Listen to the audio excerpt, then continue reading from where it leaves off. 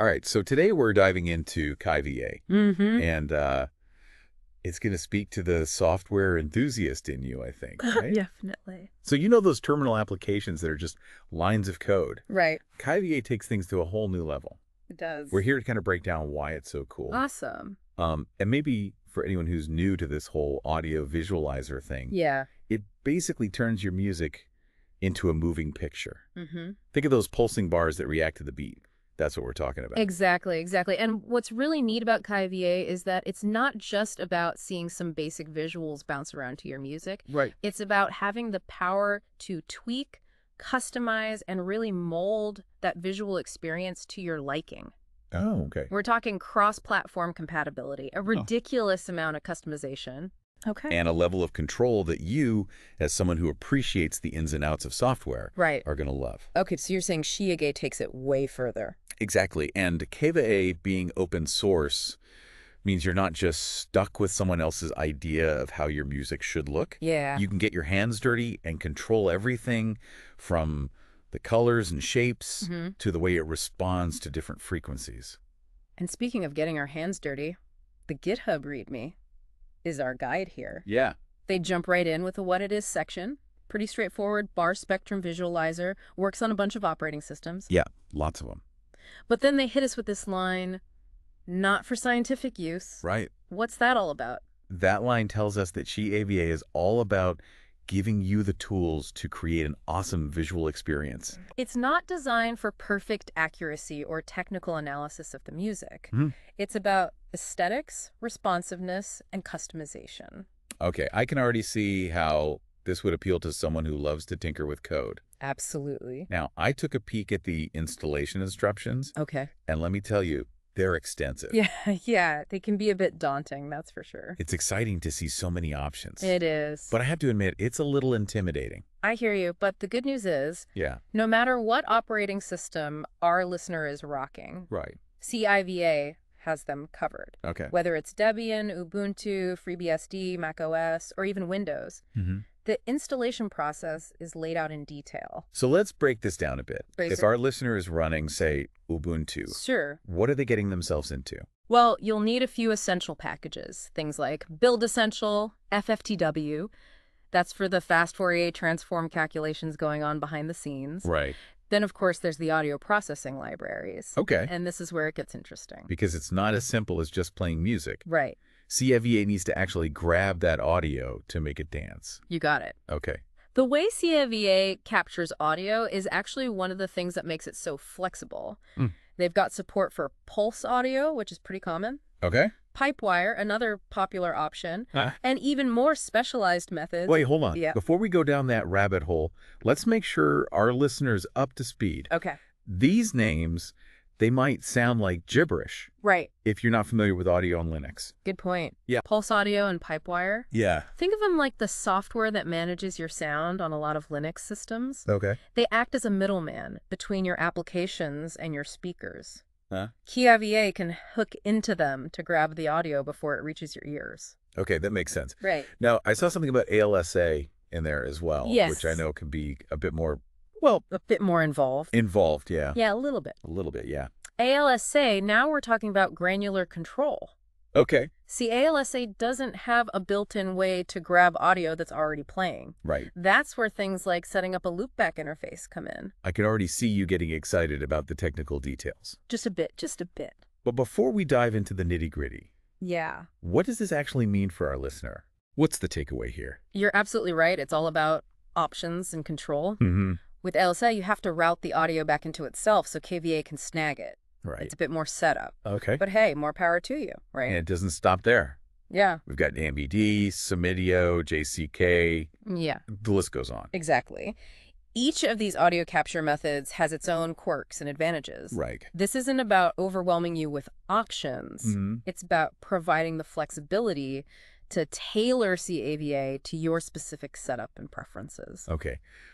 Okay, so we've navigated that installation maze. Right. Which is a feat in itself. It can be. Yeah. But let's be honest, the real fun for someone like you, someone who loves that elegance of a well-crafted config file, is about to begin. Absolutely. You're spot on. So Cava is all about customization. Yeah. And the way they've structured their config system really highlights that they've gone with a dedicated configuration file. Right. Instead of relying on a bunch of command line arguments. Yeah, exactly. It shows they expect users to really want to dig in and make it their own. They know, yeah.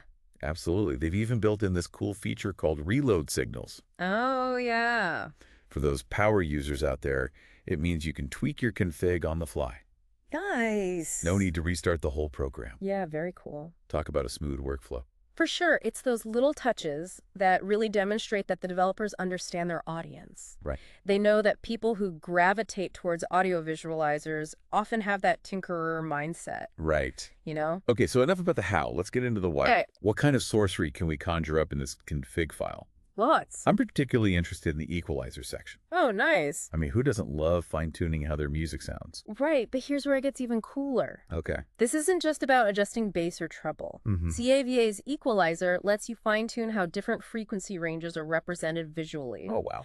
It's about shaping the entire look and feel of your visualizer. Great. They even provide an example in the README, something like EQ 1 2 2 3 3 3 4 is 1 5 was 5 5 0.5. And just seeing that, I bet you can already imagine how much more dynamic and visually interesting that would be compared to just a flat spectrum. It's like giving your music a visual personality. Exactly. And speaking of aesthetics, I remember there was this whole thing with CAVA and how it handled gradients in the terminal. Ugh. Ah, yes, the infamous gradient bug. Right. What was that all about? It's actually a great example of how even seemingly simple things can become surprisingly complex in the world of software development. Okay. You see, terminals, believe it or not, Yeah. aren't exactly designed with complex color gradients in mind. Interesting. Yeah. But the good news is they squashed that bug. They did. And now that color section is your playground. It is. Want a visualizer that throbs with neon pink and electric blue? Go for it. Exactly. It goes back to that not for scientific use idea. Okay. Cava gives you the freedom to create something visually stunning and unique. Right. Even if that doesn't perfectly represent the audio frequencies from a purely technical standpoint. And then there's this intriguing option called raw output. Yes. Which, I'll be honest, sounds a bit... A little raw? Well, raw.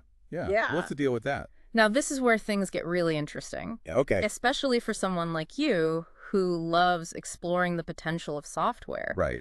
Raw output essentially lets Cava spit out the visualizer data in a way that other programs can understand. Oh, okay. Imagine using Cava to drive the lighting in your game or syncing it up with... Hold on. I can already see the gears turning in your head. Always. And while that's awesome, let's bring it back down to earth for our listener. Okay, sure. What does this raw output thing actually mean for someone who might not be building the next big game? You're right. Back to basics. Yeah. Think of raw output as this. It transforms Cava from a standalone visualizer into a powerful tool that can be integrated with other software. It opens up a world of possibilities for interacting with your music in ways you might not have even considered.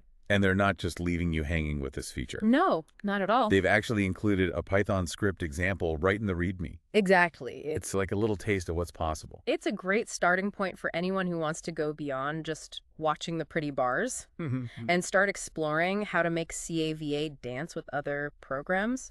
So we've got customization covered, but there's another section in the README that caught my eye, Cava in the wild. Oh, yeah. This suggests there's a whole community out there doing amazing things with this tool. There is, yeah. What kind of things are we talking about? This is where the open source magic really shines. Remember, Cava isn't just a piece of software. Right. It's a community-driven project. The contributions section of the README is a testament to that. Right. They're actively encouraging users not just to use the software, but to help improve it, fix bugs, and even add new features. That collaborative spirit is something I know you, as someone interested in software, can appreciate.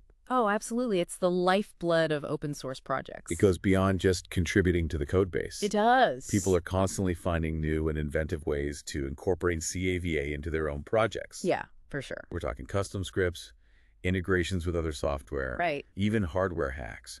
The possibilities are practically endless. They are, yeah. It's like that old saying. Give a man a fish. And he'll ask for tartar sauce. Well, yes, I suppose so. Yeah. But the point is, Cava isn't just about the technical aspect. That's not, no. It's about that creative potential it unlocks. Exactly. So we've explored what CVA is, Right. how it gives You, the user, a crazy amount of control. Yeah. But before we wrap up our deep dive, Okay. let's step back for a second. Sure. Why does this even matter? Right. What's the big deal with a customizable audio visualizer? Yeah. Even for someone who loves to tinker with software. Well, that's the beauty of it, isn't it? Yeah. On the surface, it's this neat tool for visualizing your music. All right. But when you start digging into that open source nature, that raw output capability, the potential for integration, Yeah. it sparks a whole new world of ideas. It's about more than just pretty visuals. Exactly. And Yeah. it really highlights how something seemingly simple can become this incredibly powerful tool in the right hands. Absolutely, yeah. Here's something to consider.